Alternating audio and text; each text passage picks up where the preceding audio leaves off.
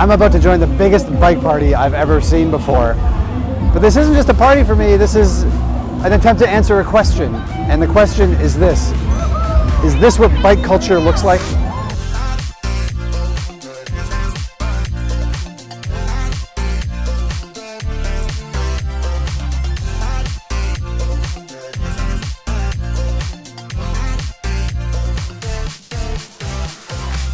Hey everybody, I'm Tom and this is Shifter, a channel about urban cycling, bike commuting, and the ways we get around our cities. And if you like this video, please consider subscribing or even hitting that super thanks button. It's just down there. Also a big shout out today to UMX, or Urban Mobility Explained, powered by EIT Urban Mobility, which is a great YouTube channel about urban transportation all over the world. It's an educational channel, but also offers inspiration to me because they've got some great content that looks at solutions, innovation, sustainable initiatives about urban transportation all over the place. So please check them out. There's a link down in the description. It's a great resource. So what you just saw was some scenes from the Tour de la Nuit, a night ride here in Montreal that attracts 20,000 people, and it was an amazing event a couple of nights ago. But this is part of the Velo Bike Festival here in Montreal, and this is the second part. This is the Tour de l'Île, so a tour of the island of Montreal. Also, it gets 20 or 30,000 people, and it's amazing. These events are so cool. When you're in these events, there's so much fun, there's so much camaraderie. It's hard not to feel like you're part of something bigger. And it's not just events like this that make Montreal great for cycling. Since my last visit here 7 or 8 years ago, when it was already a great bike city, it's just gotten better. I'm actually pretty amazed how much progress has been made over that time in making this a more bike-friendly city. The bike lanes are better, they're more numerous, the connections are better, there are cyclists everywhere, there are the Bixie bike share bikes everywhere. It just feels like a bike city in a lot of places. And as I'm here, this phrase keeps popping into my head that this city has great bike culture. But it got me thinking, what does that actually mean? What is bike culture? So this phrase bike culture comes up, I think, most often when people are debating whether it's worth investing in bike infrastructure in cities. You often hear critics of bike lanes say things like, there's no point in building bike lanes in my city because we don't have a culture of cycling. We're not Amsterdam, therefore we'll never be Amsterdam, therefore we should not invest in bike infrastructure. And I understand that instinct. It does feel like there's a culture of cycling here. I mean, we have bike events where I live in Calgary, but they're not this size. So it must be because we don't have a culture of cycling, right? Well, I don't know. If you think about that a bit more deeply, there is a culture of cycling in Calgary, but it's different. I would say the culture is like taking an expensive mountain bike, putting it in the back of your pickup truck, and heading out to the mountains to mountain bike. You know, if you're at a party and you strike up a conversation with somebody about cycling, it's most likely going to be about mountain biking. So we definitely have a culture of cycling, but it's a mountain bike culture. But is that culture, or does that just exist because we have the opportunity for mountain biking, because Calgary is a great place for mountain bikes? So I remember discussing this idea with Michael Colville Anderson in Copenhagen. Now, you know him as the host of the Life-Size City, and he's done a ton of work to promote the idea of urban cycling in cities.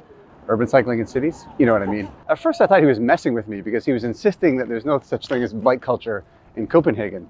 His point was that most people there don't consider themselves cyclists. Even though the city is filled with people on bikes and a huge percentage of people use bikes to get around, he said most people in Copenhagen don't consider themselves cyclists. They just choose a bike because it's the easiest and most convenient way of getting places. Now, I admit it took me a while to wrap my head around this idea that Michael was talking about. I mean, when you're in a city like Copenhagen, surrounded by tens of thousands of cyclists everywhere you look, how can you think there's no culture around that?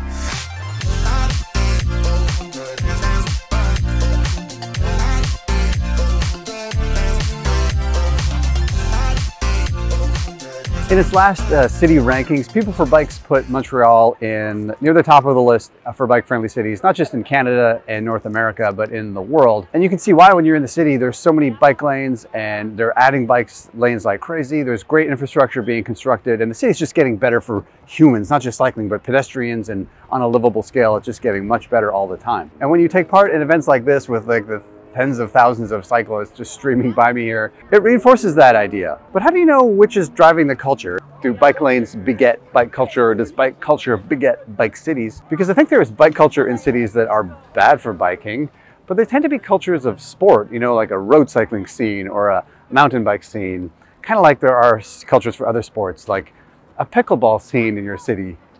There don't seem to be cultures of urban cycling, which is a much different kind of thing.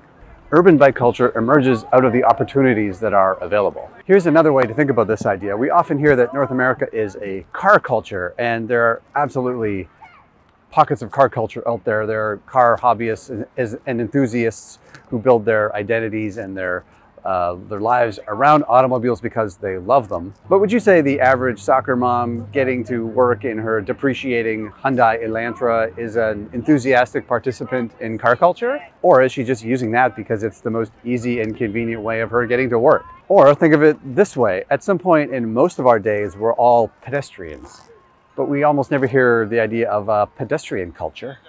Okay, and one more way of thinking about it is, can you think of a city that has a thriving urban cycling culture with terrible bike infrastructure? I don't think I can.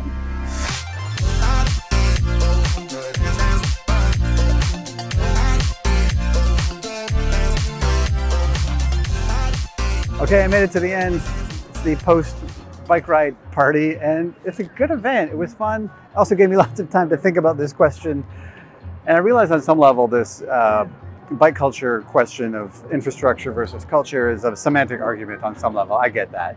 But I do think there is some risk if we keep waiting for some semi-mythical urban bike culture to emerge before we start building bike lanes and bike infrastructure or even pedestrian and livable spaces. It's just never going to happen.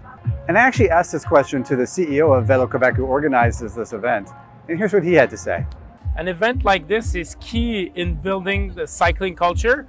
Of course, we talk often about infrastructure, but celebrating cycling, making it fun and accessible is also very important. For many people, an event like this will be the first time they'll ride in a big city. It will also be the first time they ride 47 kilometers. Events, infrastructure, education programs, if you look at the different elements of the cycling culture, you need to work on different levels at the same time, and that's what we do. Yeah, I think he's right. I think he made a good point that these events like this and infrastructure works together to create bike culture. They don't exist independently. And I also think he made a good point about these events giving people a chance to get on a bike and experience what safe cycling can be all about. I mean, a lot of what puts people off of urban cycling, I think, is the perceptions of danger or the perceptions of risk.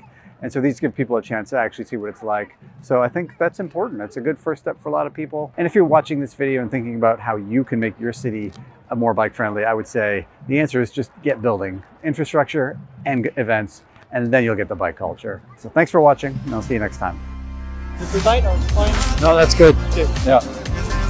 I'm going up the crane. All good? All right, I'm up here on the crane. They let me come up here and get some shots. And one thing that's amazing, so this event started maybe 15 minutes ago, and look at the crowd.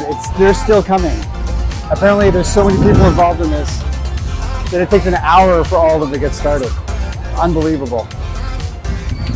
Yeah, that's a bike party.